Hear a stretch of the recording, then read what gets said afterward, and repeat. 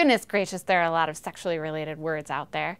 I've used a lot of them in videos, hoping that you would do some of your own research to look them up. But to make things easier, here's an A to Z list of some interesting terms.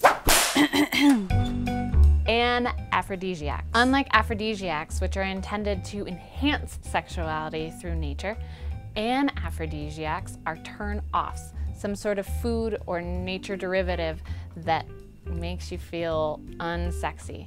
For me, it's capers. For Nick, it's fast food. Bareback. Vaginal or anal penetration without a condom, like riding without a saddle. This can be both freeing and dangerous to your genitals. Coitus. Sex. Coitus reservatus, staying in the plateau stage and reserving orgasm. Coitus interruptus, withdrawing the penis so that you externally ejaculate. Coitus morphorarum, vaginal penetration from the rear. Coitus condomatus, sex with a condom. Coitus diurnus, daytime sex. Coitus explanus, sexplanations. Douching, flushing out the vagina with a liquid solution. If it's for the anus, it's usually called an enema. And another D, don't do this regularly. Erogenous, an adjective to describe things that are sexually related, more commonly referring to zones or areas of the body that are sensitive to sexual touch. Frenulum, the skin that was or is connecting the foreskin to the underbelly of the penis. Glory hole, an opening in the wall through which people can negotiate and or have anonymous sex. Hysteria, a once was medical diagnosis where one treatment was doctor-induced orgasms.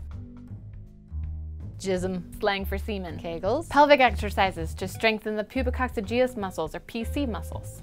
I'm demonstrating them right now. Libido, the drive for pleasure. Masochism, pleasure derived from receiving pain, unlike sadism, which is pleasure derived from inflicting pain upon another. Nymphomania, the female version of an excessive sex drive. Satyriasis, that's the male version. Oedipus, the theory by psychologist Sigmund Freud that youngsters aged 3 to 5 are erotically desiring a parent of another sex. That is until infantile amnesia kicks in and they forget the whole thing. Oedipus was a king in Greek mythology, best known for fulfilling his destiny when he killed his father and married his mother. Priapism, named after the fertility god Priapus, god of livestock, gardens, male genitalia. Priapism refers to an erection of the penis or clitoris that lasts more than 4 hours without any stimulation. Queefing, releasing air from a vagina, also known as a vart. Red rhapsody, type of pornography or fetish featuring menstruation as the source of arousal. Put a towel on the bed, take showers after playing, wash off all the red, carry on, carry on.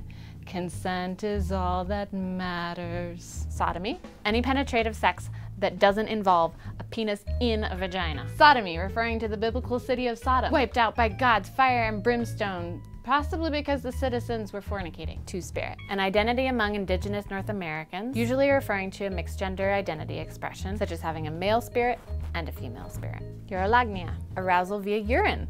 The person enjoys water sports and golden showers. Other names for play with urine. Venereal, of or relating to sexuality. Venereal, like Venus, Venus, goddess of love, beauty, and sexuality. Wanker, someone who masturbates. And in line with Victorian thinking, someone who masturbates is an insult. XXX, a film rating that suggests the content is explicit, sexually charged, extreme. This also denotes yonic, that which is similar in appearance to a vulva. I prefer the term conic. Zee, zay, gender neutral pronouns so that people who identify as something other than male and female can be talked about. Do you have more terms you'd like Dr. Doe definitions of? Put them there.